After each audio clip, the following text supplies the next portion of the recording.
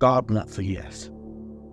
You've been running for too long. You've been running a long time. God wants a yes from you. Revelation chapter 3 verse 20 says, "Behold, I stand at the door and knock. If any man hear my voice and will open the door, I will come into him and will sup with him and he with me." My friend, you've been denying God for too long. You've been running from God for too long. God has something in store for you.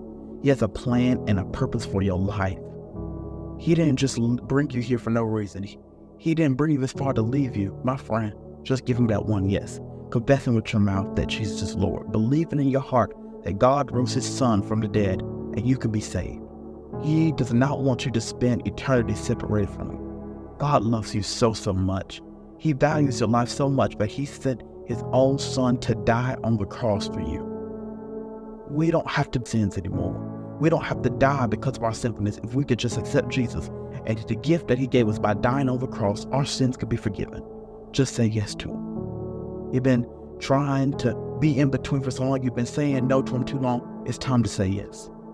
This life is so short. We're here one day and gone the next. Make sure your soul is right. Make sure your soul is right. Make sure your soul is right. Say yes to Jesus today.